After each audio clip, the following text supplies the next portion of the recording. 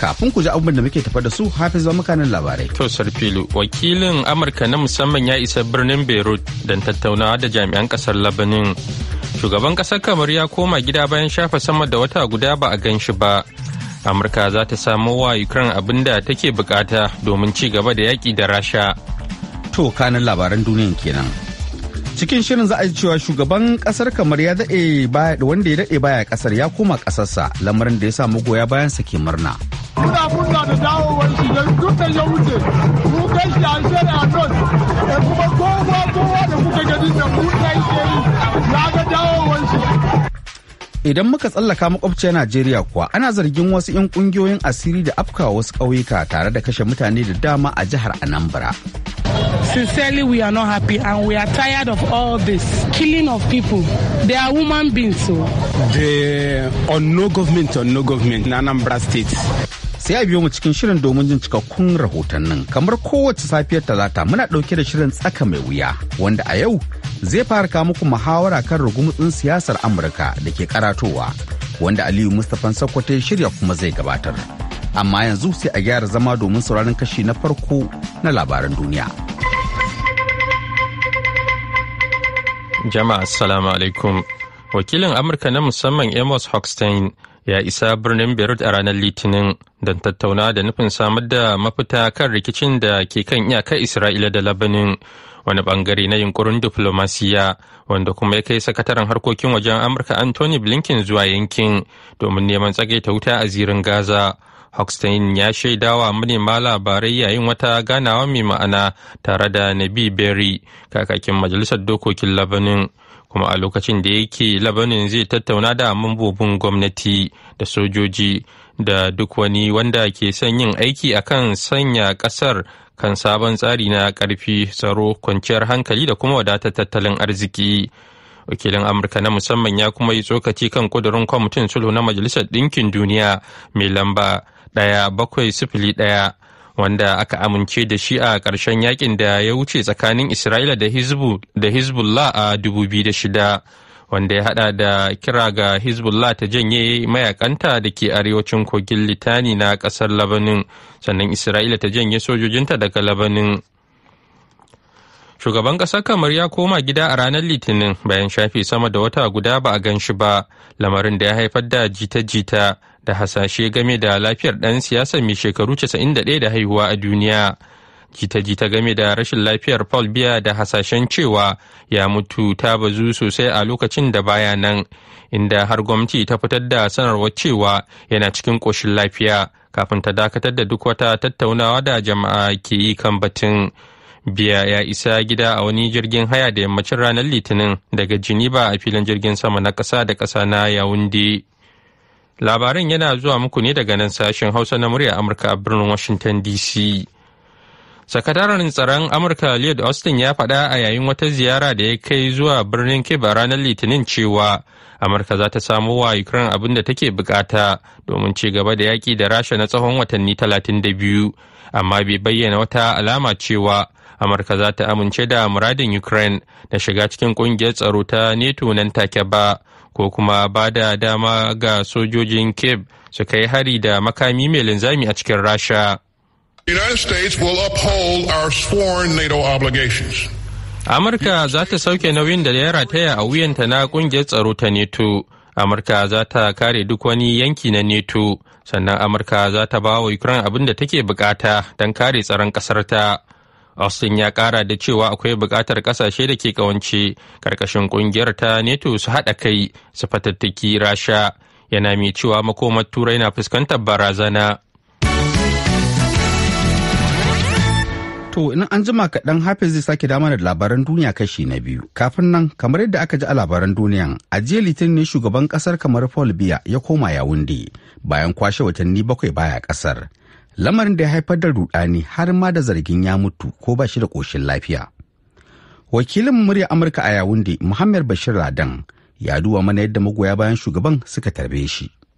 Da misalin karfe 5:30 na yamma, jirgin da ke dauke da shugaban kasa Paul Biya da iyalinsa ya sauka a babban tashar jirgin sama na Simalin a Yaounde, inda magatakardan fatar shugaban kasa Ferdinand Gongo da sauran 'yan gwamnati da manyan 'yan majalisa suka yi masa maraba. Mabiya bayan Fulbiya ƙarƙashin jam'iyya mai mulki RDPC sun taru kwansu da kwarkwatansu a duk titunan Yawunde don murnar dawowan wanda a makonni da suka gabata aka sanar da mutuwarsa a wasu kafafen yada labaru.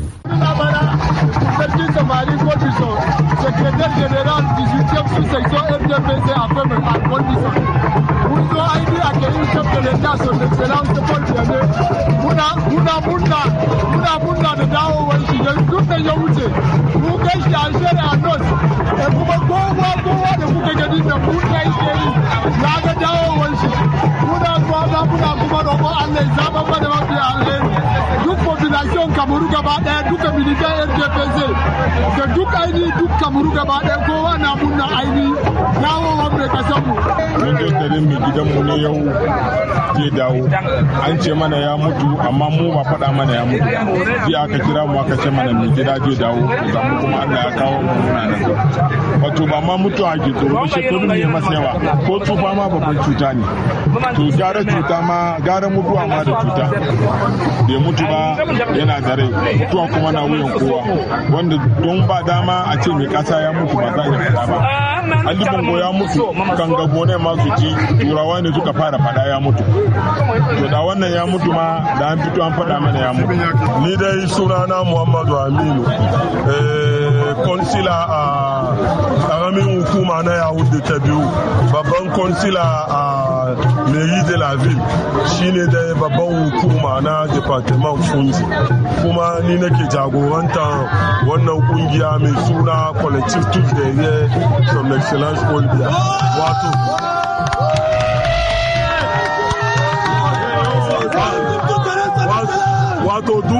wato duk kenan a bayan shugaban kasa Bolivia abinda na faɗi game da masu tukuma mai kasa wai cewa ko ya rasu ko bai da rashin lafiya wannan ya daɗa nunawa makaryata ne duk wanda suke cewa wai su yan adawa ne a Kamarun nan duk ƙarya ne farci ɗaya ne kawai farcin da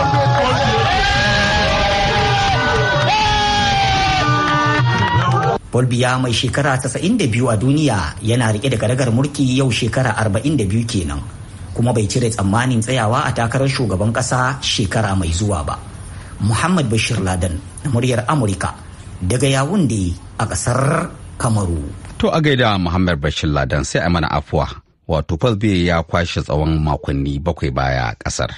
Har yanzu dai kuna tare da sashen Hausa na muryar Amurka daga nan birnin Washington DC yanzu dai ga Hafiz ya da kashi na 2 na labaran duniya.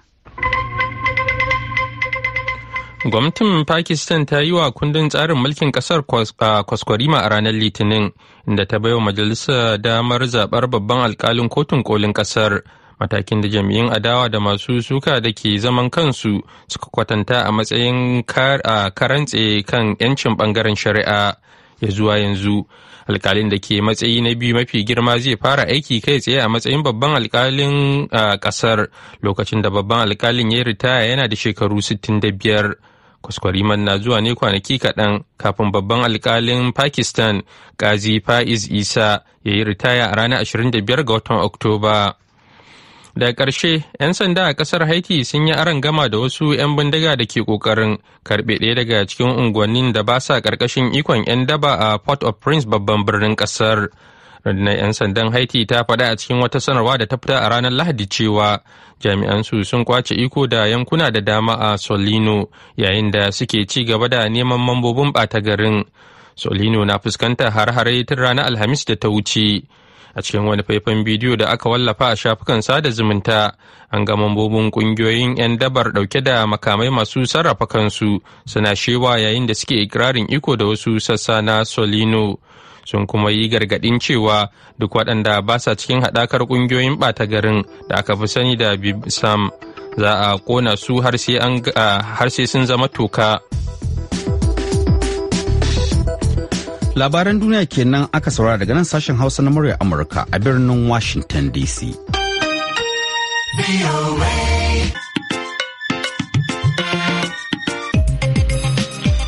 Madalla.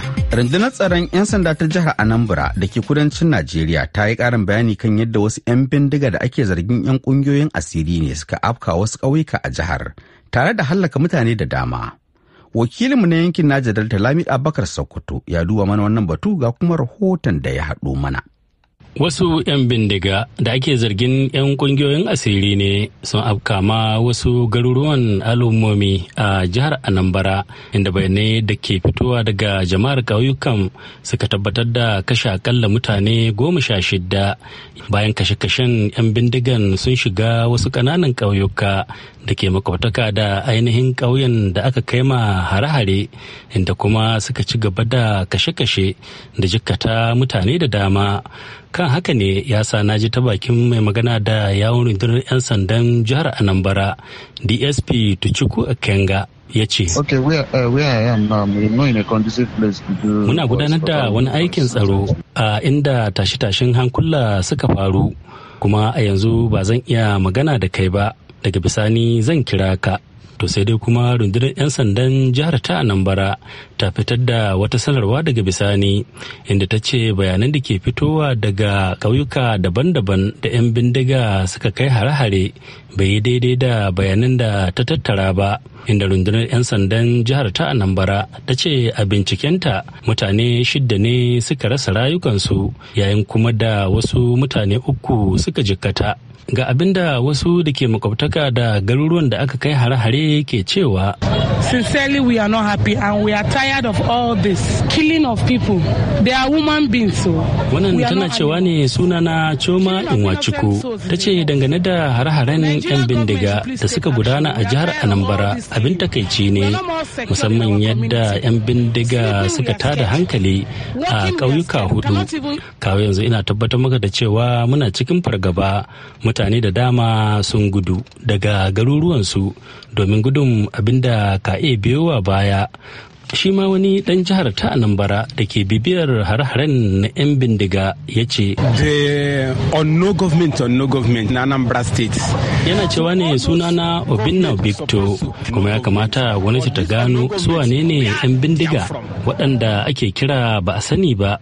Ana tsaka da haka kuma sai ga wani umarni daga kungiyar nan ta IPOC, inda ta sanar cewa daga yau Litinin zuwa Talata kowa ya kasance a gida domin bin umarnin zaman gida na dole. Musa Cinazo Inwachuku, wani dan kungiyar ne ta IPOC, ya ce IPOB leadership under the supervision of Nnamdi Kanu is sit at home order. Yace dukkanin hare-hare sakamakon kashe-kashe da aka yi na ƙauyuka da dama, muka umarci mutanenmu da su kasance a gida na tsawon kwanaki 2. Tuni dai masu shari'a kan al'amuran yau da kullum suka fara tsokace. Dr. Abdulkadir Suleiman Muhammad mai sharhi ne akan al'amuran yau da kullum a kasar. A kudu maso gabashin Najeriya al'amari ne da yake da alaka da masu son balle kasa. Sun jima suna cin karansu ba babbaka, an zuba musu ido, ko da yake gwamnati akwai yadda take kallon abubuwa saɓanin yadda gama garin mutane suke kalla. Amma al'amari ne da masana da kuma magabata suke nuna cewa in ba a tashi a tsaye ba, to za a wayi gari ɗan haƙƙin da mutum ya rena ya zo ya tsole mishi ido, wanda kuma shine abin da ake fuskanta yanzu. Lamido Abubakar Sokoto, muryar Amurka daga Fatakwal, Najeriya. To a gaida Lamido Abubakar Sokoto, wannan shirin na zuwa muku ne kai tsaye daga nan birnin Washington DC akan mitoci 19,31,49 sai kuma kilohertz 1,530 a matsakaicin zango. Yanzu haka anan Washington DC agogonmu na cewa karfe 1:14 na dare. Yanzu kuma sai shirin tsaka mai wuya. Ina kyauta zaton cewa insha Allah Donald Trump zai ci wannan zaɓe. Ina kyauta zaton cewa ai alƙalman zaɓen sun fara fitowa sosai, an fara gane yadda abubuwan suke karkata. Daga dukkan alamu jam'iyyar mu ta Democrat ita ce za ta yi nasara a wannan zaɓen da za a yi. Jama'a barkanku da wannan lokaci, barkanmu da saduwa da ku a wannan shiri na musamman na tsaka mai wuya, wanda a wannan karo dala ce za ta ci gida, domin kullum muna maganar zaɓe da siyasa wasu ƙasashe. Yau za mu yi maganar siyasa Amurka ɗin nan, tuna an kusa zaɓe a nan Amurka ɗin na zaɓen shugaban ƙasa. Kuma daɗin da nake ji shine ina da 'yan uwa guda biyu Hausawa, ɗaya a New York, ɗaya a nan cikin jihar Maryland. Shi wanda yake New York ɗin shine Sani Sufyan, haka ne ko? Wannan haka ne, Sani Sufyan Ali. Sani Sufyan Ali, sannan kuma wanda yake Maryland shi kuma sunan shi Sufyan mai biyar Ali. Su kun ga kamar tagwaye ne amma ba na ma jin kun san juna da kanku kun taba haduwa? Ba ma haɗa lokacin da wannan bikin dangi. Kuma daɗin da dukkan ku Kanawa ne. Kowannen ku daga Kano yake ko? Daga Kano nake. To saboda haka abin da kawai bambata shine siyasa Amurka, shi wancan na New York shine dan jam'iyyar Republican, na nan Maryland kuma dan jam'iyyar Democrat. To kamar yadda kuka sani muna dab da kai lokacin da za a yi zaɓe na sabon shugaban ƙasa ko kuma sabuwar shugaban ƙasa mai rabo kan dace. Ba tare da bata lokaci bari in fara da mai zafin. Bari in fara da Sufyan Ali na nan Washington domin shi yake nan cikin headquarter. Shi ne kuma Democrat, wa kake ci zai ji zaben nan kuma don me? To, Alhaji Aliyu barka da yamma. Ina kyauta zaton cewa ai alƙalman zaben sun fara fitowa sosai, an fara gane yadda abubuwan suke karkata. Daga dukkan alamu jam'iyyar mu ta Democrat ita ce za ta yi nasara a wannan zaben da za a yi. Akwai wani abu da kake fargabar da zai sa 'yar takarar ku Kamala Harris ba za ta ci wannan zaben ba? Tabbas akwai. Musamman al'amarin da ya shafi harkar yakuna da ake yi a Palestine da Gaza. Isra'ila da Gaza nake so in ce. Sannan kuma da yakin da ke faruwa tsakanin Rasha da Ukraine. To, Malam Sani Sufyan da ke New York jan jam'iyyar Republican, kana jin Kamala za ta kada ku? Barka da wannan lokaci, Malam Ali. Ina kyauta zaton cewa insha Allah by next month Donald Trump zai ci wannan zaɓe. Wato kuma dalilai na shine cewa in ka tsaya ka duba the last 3 years Americans ba su ji daɗin wannan mulki ba. Shekaru 3 da suka wuce kenan ko? Shekara 3 da suka wuce da rabi mutanen Amurka da muke Amurka ba mu ji daɗin wannan mulkin ba, saboda in ka tsaya ka je grocery ma na farko tukunna komai yayi tsada. Kayan cefa ne. Na biyu kuma shine cewa kamar ita Kamala an sa ta kamar ita ce kamar border Caesar, amma sai kuma kasance ta performing woefully bata yi rawan gani ba a wannan bangaren. Na biyu kenan. Na uku kuma mutanen Amerika suna ganin kamar an mamaye musu gari, irin bakin haure kamar illegal immigrants sun kawo musu gari, kuma yawanci sun zo sun kawo musu irin harka ba da zan ce ne kamar irin crime. Sun zo sun bata musu kasa ko? Sun zo sun bata musu kasa, to duk suna kashin wannan al'amari hakan nan. So a dalilin wannan ne nake ganin kamar cewa insha Allah by next month Trump zai ci zaɓe. Amma Malam Sufyan ba ka ganin cewa an ga rawar Trump tun ya taɓa zama shugaban ƙasa ba a ga ta Kamala ba, wannan ya zama abin da mai amfani a wurin ita Kamala din tun an ɗanɗana Trump ita ba san kamun ludayinta ba? To ai mutane suna ganin cewa mun ga abin da Trump ta yi, ita kuma tana tare da Biden a wannan shekara. Amma mataimaki ya ce, kuma yadda ka san mataimaki duk inda yake a duniya nan kamar wani hannun ɗan jira ne kawai. To amma makamanta ba kamar last week ba satin da ya wuce nan Biden yake magana cewa duk wani decision da aka yi making tare da aka yi making din wannan decision din. So tun abin da aka yi da ita aka yi kenan. Yawwa ita aka yi, to tun da tare aka yi wannan shawo duk wani abu da aka yi na policy din Biden ya ce tana wurin aka yi wannan abun. Sufyan mai biyar ka yarda da wannan abin da ka ji daga dan uwanka yana faɗa game da yar takarar ku? A'a ban yarda ba. Na farko Malaliyu ya yi magana akan ishu ɗin boda. So magana ishu ɗin boda a muka duba babu wanda ya fi shugaba Donald Trump laifi akan ishu ɗin boda. Tunda in baka manta ba, yawa in baka manta ba majalisar ƙasar nan ta so ta yi fasin wani doka ko bil wanda zai kawo gyara akan harkar immigration wanda ya shafi harkar boda ɗin nan gaba ɗaya. Wanda shi Donald Trump shi ya taka rawar gani wajen barar da wannan kudirin da aka kai a majalisa.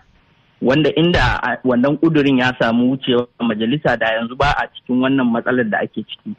Na farko kenan. Sannan abu na biyu ya yi batun akwai magana da ya ta biyu ɗan tunamin. Ya ce abubuwa sun yi tsada, kayan kuɗin cefane, farashin kaya ya tashi da sauransu. Yau gaskiya ne abubuwa sun yi tsada a harkar grocery da ake da shi, harkar sayan kayan abinci da masarufi a ƙasar nan. To amma idan ka duba ba iya Amurka ba ne kawai, duk duniya ne wannan harkar tattalin arziki yake samun matsala. Abu na farko kenan. Sannan abu na biyu mu namu ya samo tarihi tun daga mulkin Trump, wanda shi shugaba Joe Biden ya gada.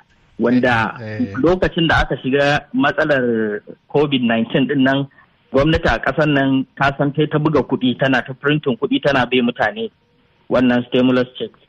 Da aka yi ta raba mutane wannan kuɗi a duk tarihi na economy, sun ka tambayi masu sanin tattalin arziki za su gaya maka duk lokacin da gwamnati ta zo tana buga kuɗi, tana bai mutane, wannan yana jawo serious inflation, harhawa farashi da kawo na ƙasa a tattalin arzikin ƙasa. To ko bayan batun tsadar kayayyaki wani abu da kuma wannan mutane biyu da Kamala da Trump suke da sabanin ra'ayi kan shi shine batun immigration, wato shige da fice. Na ji Malam Sani ya fara dauko maganar hauren bakin haure din nan, sannan kuma akwai batun tattalin arziki kan shiga, maganar kiwon lafiya, zubar da ciki da sauransu, ga haraji da sauransu. Wane ne kuke jin kuke da karfi a kansu, Malam Sani Sufiyan a New York? Wato kamar maganar dan kwana na cewa kamar irin inda mu aka buga kuɗi da yawa yana kawo inflation, ba zan yi wannan maganar ba, ka gane. Amma su mutane abin da suke duba suke ganin ba sa duba cewa kamar wannan lokacin ya kawo wannan, suna ganin wanda yake kai a yanzu shi ya kamata ya gyara wannan abin.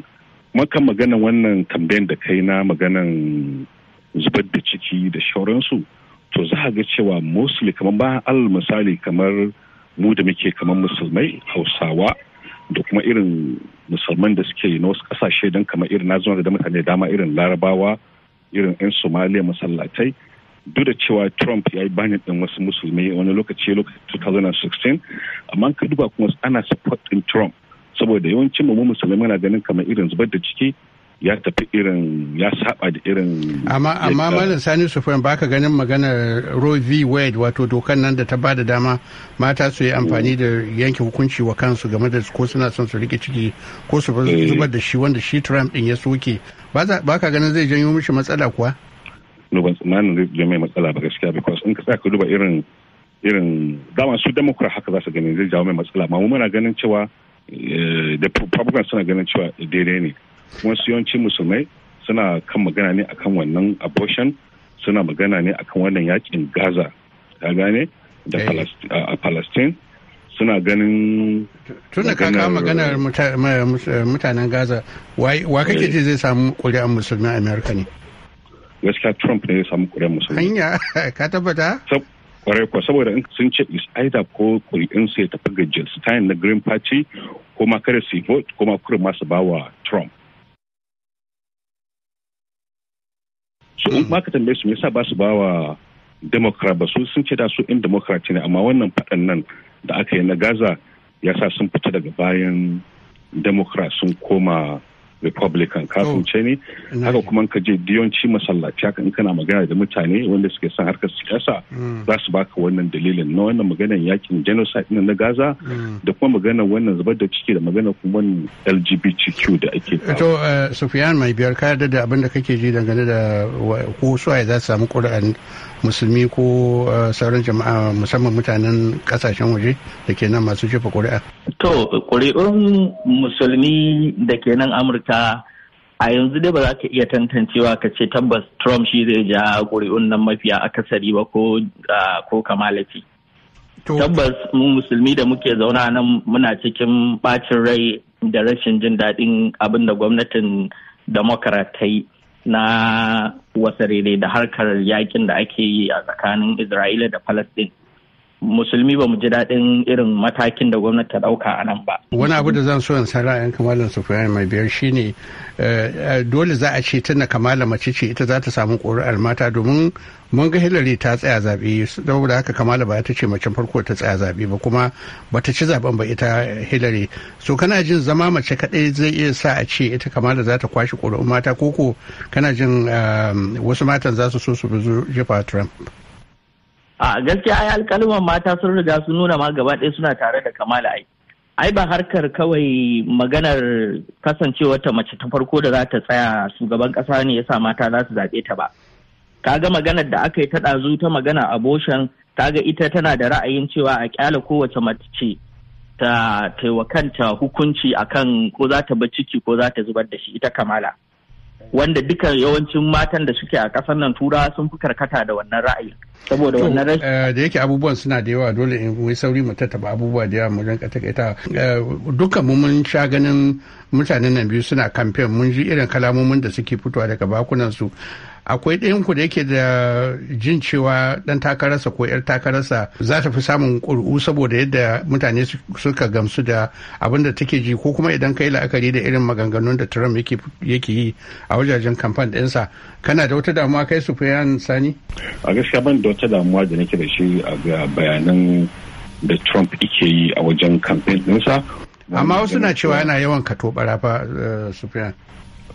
To amma za ka duba dukkan suna ka tubaran aika sun dama shi an ce kana son abu sai gaba ka kanan laifin sa wani lokacin haka ne, amma an ka duba kuma ka ga cewa irin ni dama abin da sa ni duba Trump nake ganin cewa zai ci wannan zaben shine cewa an ka duba irin